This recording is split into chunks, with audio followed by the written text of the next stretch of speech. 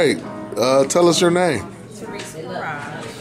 Teresa Barrage. All right. And what character are you playing in this play? I am playing Mary as Angel's mom.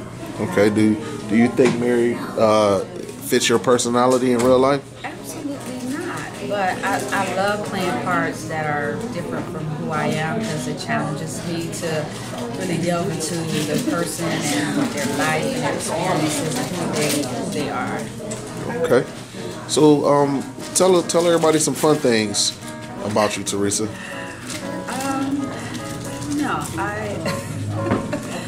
fun things. I don't know. I'm kind of quiet, kind of homebody. I like walks in the park. I write and perform poetry. I like to write. I do like to write. I get totally immersed in my writing too. I could probably just write all night when I'm really, into the moment. Okay.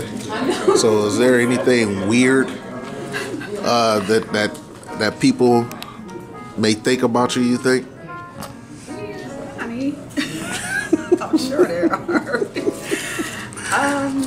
Weird. I don't know. That's a hard question. I'm sure there is, but I have no idea what. Yeah, I have no idea. Nobody's ever told you anything. Something weird. I can't really, I don't know. Are you athletic? Do you play any sports? Have you played any sports? Absolutely not. Oh, man. I was a cheerleader in high school, but I am totally athletically challenged, I mean, I played kickball when I was a kid, but that was about it. Yeah, kickball, that's very competitive. All right, so give everybody a fun fact about Theresa. A fun fact.